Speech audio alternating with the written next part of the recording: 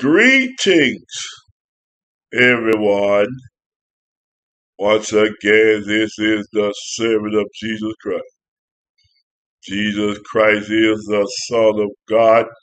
Jesus Christ is alive right now and set on the right hand of the Father according to the Scripture. The Father God Almighty sent His Son, Jesus Christ, into the world to take away all our sins. So why do you still have sin? Christ came to take them away. Christ's blood, which was shed on the cross, is for the taking away of your sin, for the remission of your sin, to cleanse you from all sin. Christ's blood that was shed on the cross, He was wounded for our transgression, bruised for our iniquity. That means to take away our iniquity.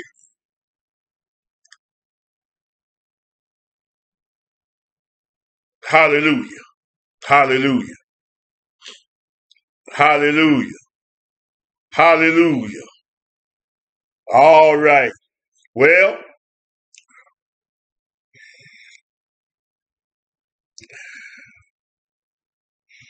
I need to go here. Hallelujah. I need to go here.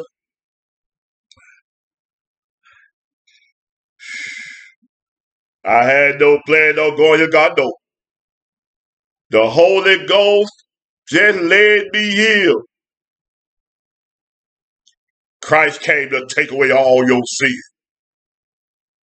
He was bruised for our iniquity, wounded for our transgression. That means to take them away. I had some, I don't know about it yet, but I might just change this.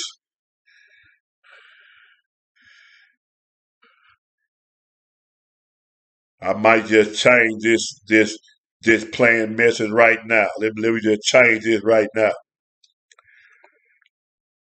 He will prove our iniquity, wounded by our transgression. That means to take away our iniquity and take away our transgression. That's what that means. All right, go to the book of Peter. I think I want Peter 2:25. Peter 2:25. To change that message right there. I come back later and then, you know, and do the other plan. But this is important. Let me write it down too. Let me write this down where I won't forget. Because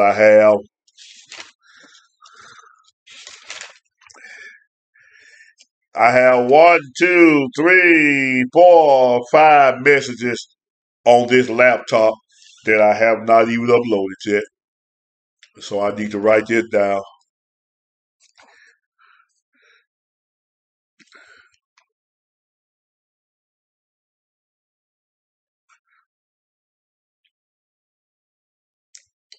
Wounded for our transgression.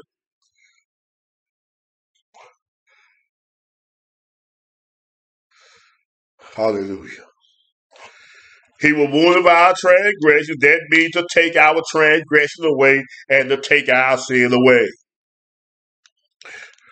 Behold the Lamb of God that take away the sin of the world. This is the blood of the New Testament, which is shed for many for the remission of our sins. Take away. I asked a group, I was preaching to a group, and I asked them, I say, what do remission mean? My God, wasn't nobody saying nothing. I think 2 people said, take away. I say, that you right. Jesus came to take away our iniquity, take away our sin. And you walking around talking about ain't nobody without sin. That's because you don't have Jesus. All right, give me Peter 2. He was wounded by our transgressions. Then we'll go to Isaiah. Then we'll come here. Make a full circle.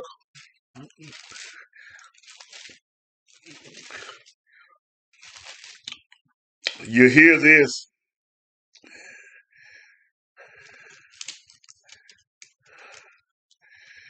You hear this This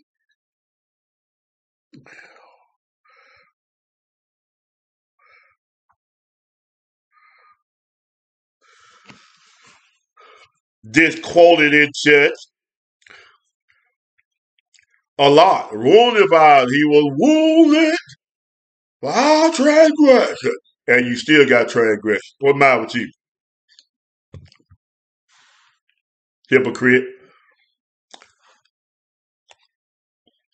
In Peter chapter 2, I'm sorry, First Peter, First Peter chapter 2, God all day and night. We better begin with verse 21. First Peter chapter 2, verse 21.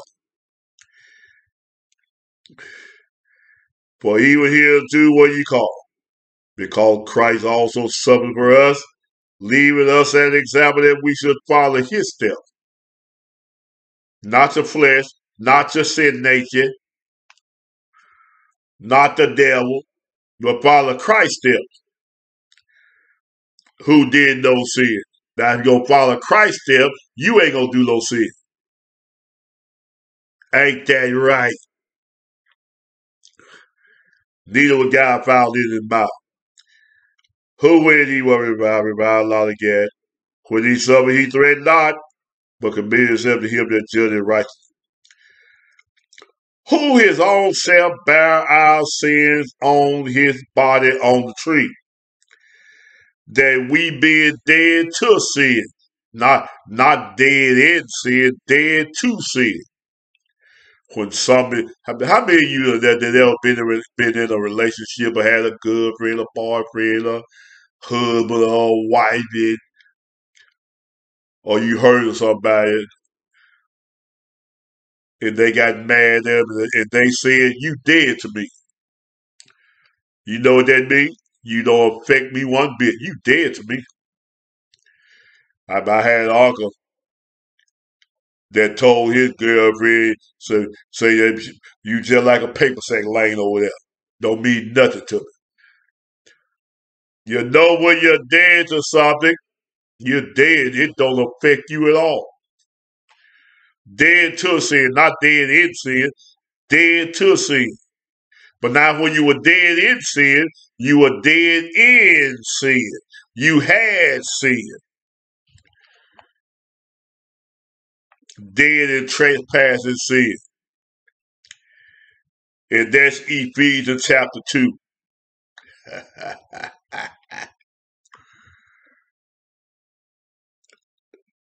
Now we back at Peter 2:24. Who his own self bare our sin in his own body on the tree, that we being dead to sin. Sin don't bother us. We ain't wrestling with sin. We ain't struggling with sin. We ain't struggling to get free from nothing. No sin. Cause we dead to it. Hallelujah. The 6th chapter of Romans, we continue in sin. That great man about God forbid, how can we that are dead to sin live any longer therein? That we being dead to sin, what do dead sin mean? Should live unto righteousness. Don't live unto sin. Don't you live unto sin. Don't live unto sin, but live unto righteousness. I'm living to work righteousness. I'm living to do God's will. I'm not living to sin.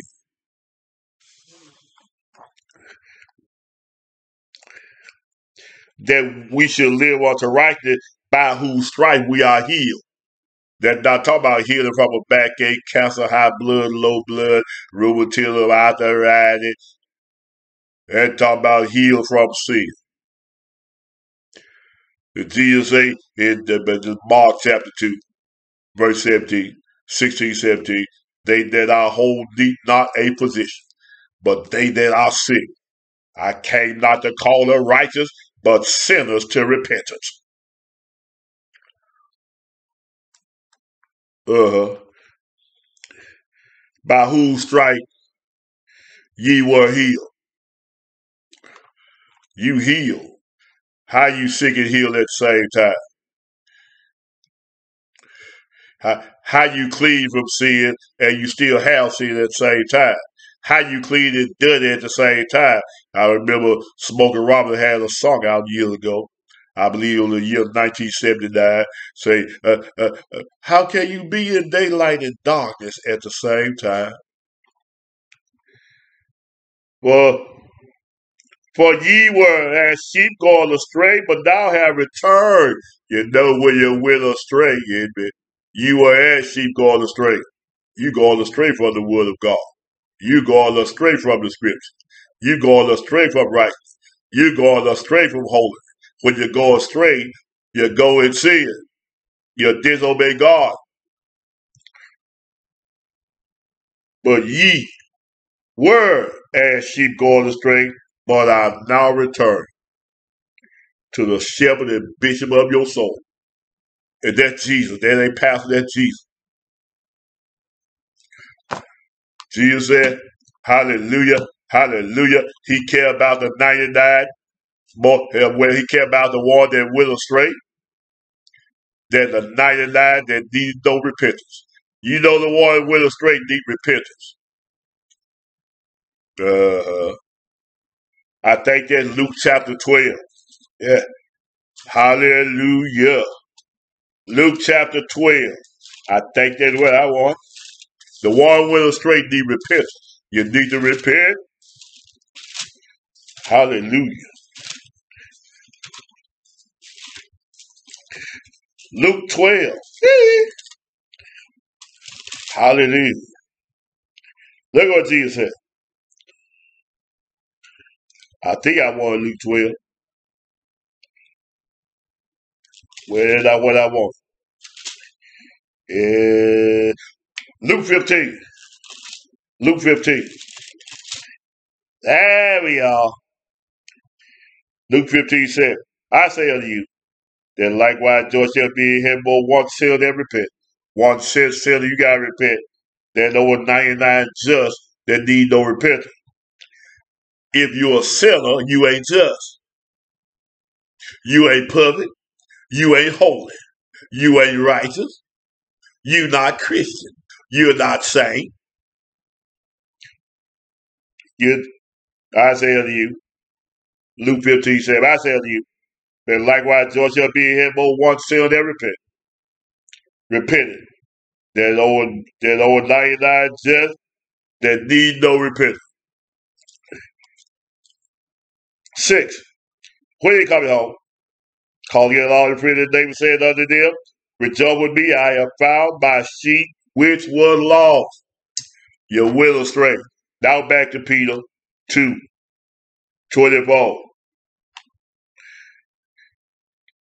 Who his own self bear our sin in his body on tree.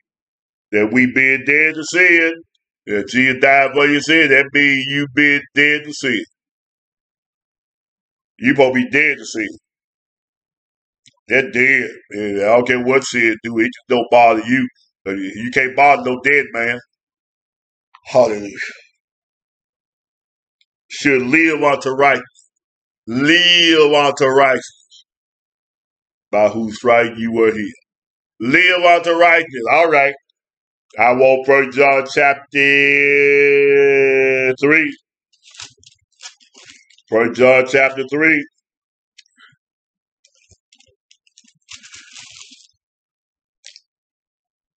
At verse 7. Little children, let no man deceive you. He that doeth righteousness is righteous, even as he is righteous. He that commits sin is of the devil. Righteousness is not sin. When you do righteousness, you ain't doing sin. When you're doing sin, you ain't righteous. You are the devil. You don't want to be of the devil? All right, you better repent. And come to Jesus. Believe Jesus. He's alive. Yeah, God raised him from the dead. Believe him. Repent of your sin. Call on him to save you and take away all your sin. And when he died for to take away your sin. Hallelujah. All right. Now let's go to Isaiah 53. You know, men have came in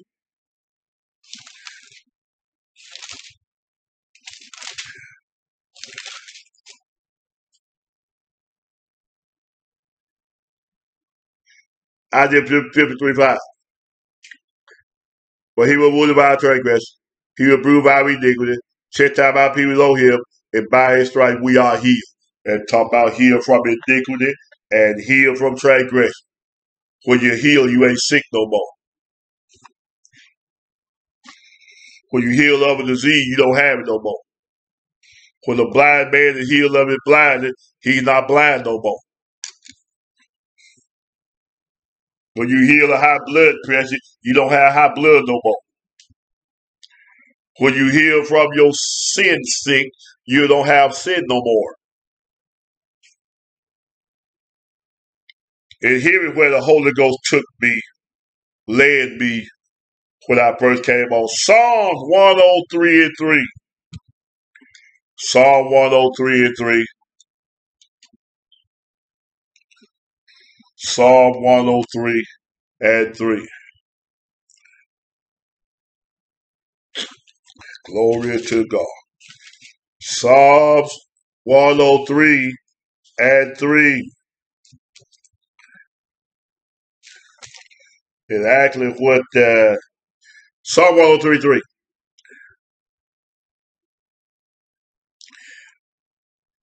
Let's start with 1. Bless the Lord, O my soul, and all that is within me. Bless his holy name. Bless the Lord, O my soul, and forget not all his benefits. What's the benefits? I know where your mind going. I know where your mind going. Natural things. Your gold, silver, land, material. Yeah, the Lord bless with that too. Hallelujah. Let's see this. God.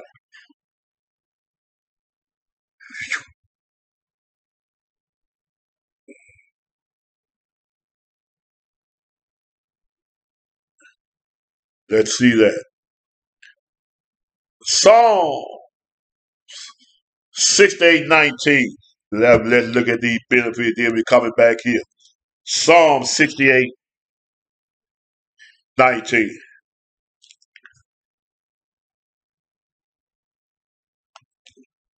Glory. Psalm 68:19.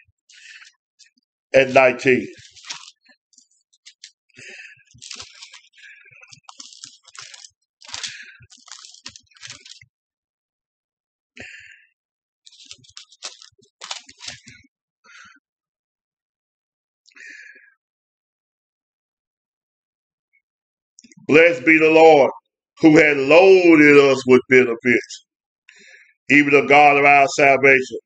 Selah, he that is our God is the God of salvation. And unto God the Lord belong the issues of death. But God shall wound the head of the enemies, and the hairy scalp of such a one that goeth on still in his trespass. Continue your trespass. God gonna bruise your head. God gonna wound your head. Yeah. Look at those benefits. Hallelujah.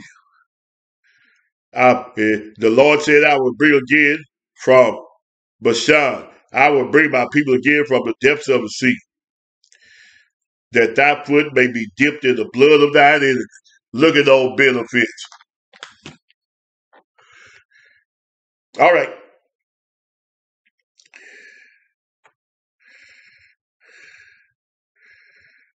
Hallelujah. Verse 18. Thou hast ascended on high, thou hast led captivity captive, and thou hast received gifts for men, yea, for the rebellious also, that the Lord God might dwell among them. Now, back over to 103. And 2, bless the Lord of my soul, forgetting all his benefits, who forgiveth thine iniquity. That's the benefit. Forgive thine iniquity. Healeth all thy diseases. He wounded for your transgression, for my transgression. So we won't have transgression. So we won't have sin. So we won't walk in sin. So we won't continue in sin. So we'll be clean from sin. So we'll be holy without spot or wrinkle. He wounded for our transgression. All right, that's enough of that. Thank you for hearing.